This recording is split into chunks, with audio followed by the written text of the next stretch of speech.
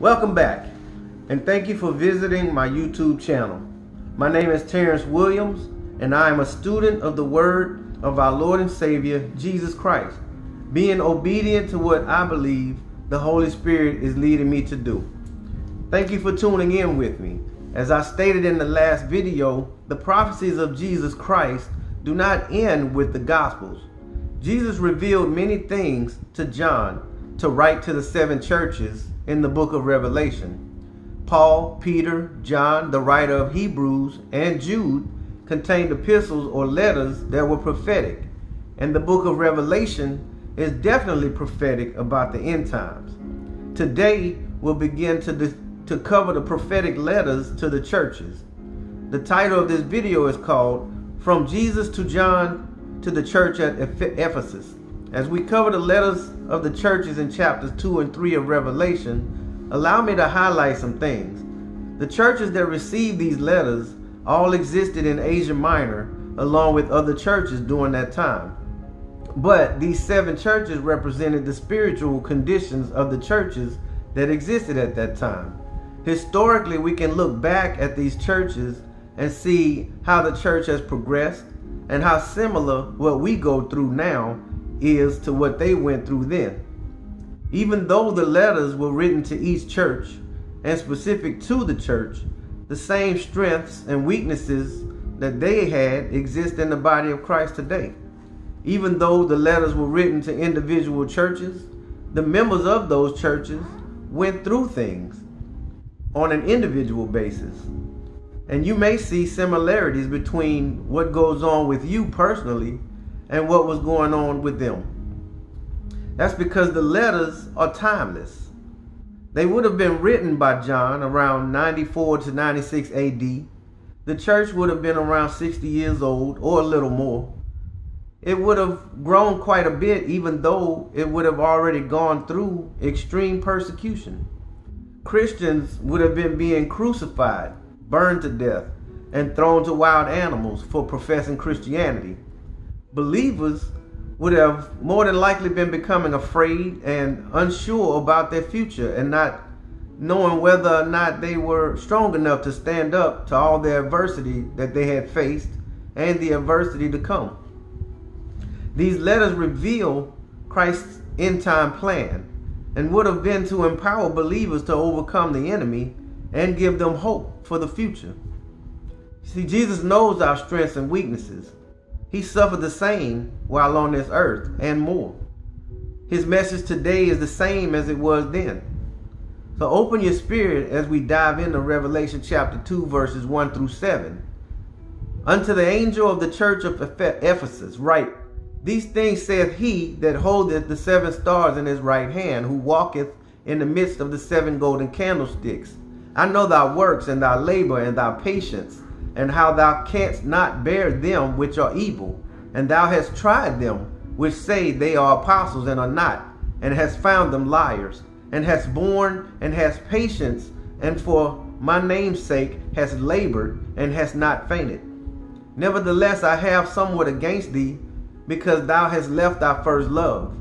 Remember therefore from whence thou art fallen, and repent, and do the first works, or else I will come unto thee quickly, and will remove thy candlestick out of his place. Except thou repent, but this thou hast, that thou hatest the deeds of the Nicolaitans, which I also hate. He that hath an ear, let him hear what the Spirit saith unto the churches. To him that overcometh will I give to eat of the tree of life, which is in the midst of the paradise of God. At first glance, it opens up stating, Unto the angel of the church of Ephesus write. We know that this is Jesus telling John what he wants him to write to the church of Ephesus. But why is Jesus telling John to write it to an angel of the church? We know that in our churches today, we don't have angels leading the church. A good study Bible will give you numbers next to words that points you to the reference that will give you an equivalent translation, a similar meaning, a synonym, to help better understand what something is saying. In mine, there's a letter 1 next to the word angel, and when I go to the reference, it says messenger. So that tells me that unto the angel is saying unto the messenger of the church of Ephesus, write. So Jesus wants John to write the letter to the church of Ephesus, to the angel or messenger of the church, and say the things that the one who holds the 7 stars in his right hand and walks in the midst of the 7 golden candlesticks is saying to them. Who is the one who holds the 7 stars in his right hand and walks in the midst of the 7 golden candlesticks? It should be obvious that the answer to this is Jesus, because Jesus is the one who is revealing all of this to John, wanting him to write it to the 7 churches.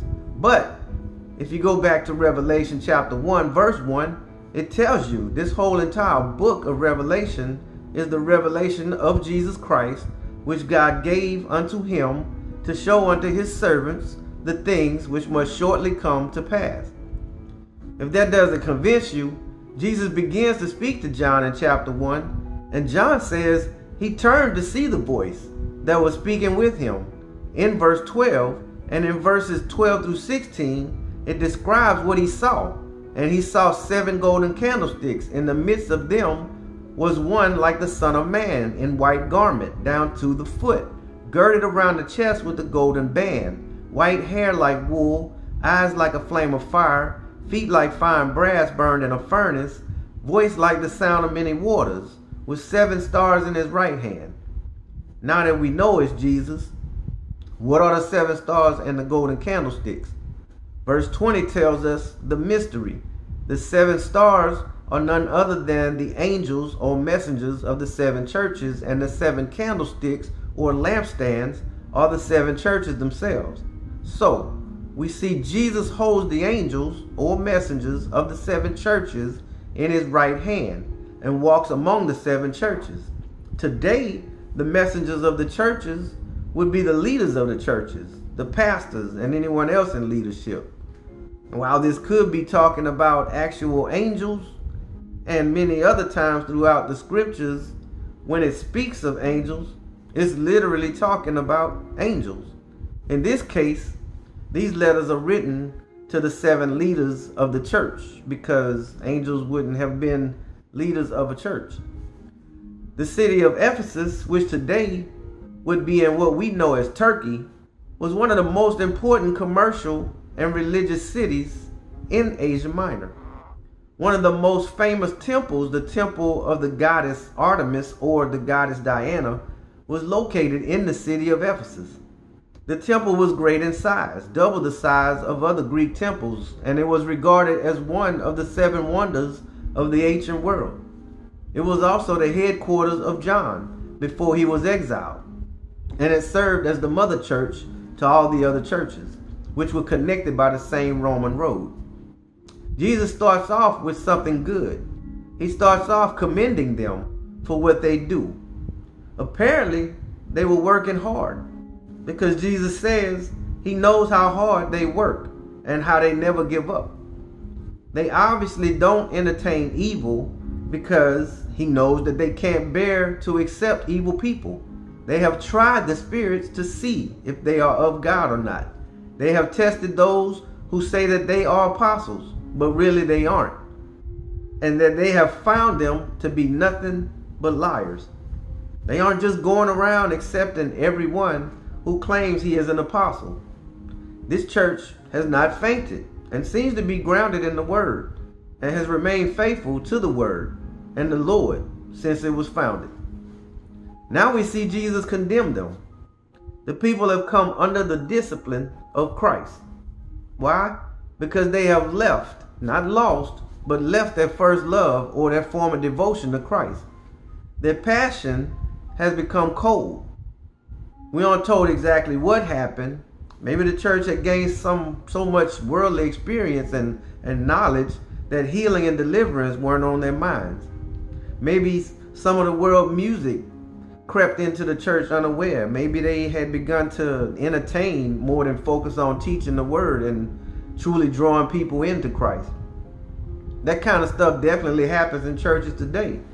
But nonetheless, we can say that whatever Jesus is condemning them about, they aren't working as hard as they were. They could be entertaining evil. They may have stopped trying the spirits to see if they are of God. They may have been starting to faint from the difficulty of persecution or straying from the word, all of which would not be good. Jesus didn't counsel them or warns them to remember the devotion they once had for Christ, to repent of their present lack of love and devotion, and return to their first works, the things that Jesus was commending them about in the first place. Or the result would be that Jesus would remove the church's candlestick, their lampstand, their light, out of its place. In other words, if they didn't repent, Jesus would remove the church. And we know that today, Ephesus is in ruins and its church is gone. How many churches today are lifeless, dull, and mechanical? How many lack the light that can truly draw sinners in? How many lack the actual witness of Christ and his power? How many of us individually are lifeless, dull, mechanical in our worship? Lack light to give to others when we are supposed to be, as the word says, the light and salt of the world. And we lack witness of Christ and his power. There are churches and individuals today that need to repent and turn back to their first love right now.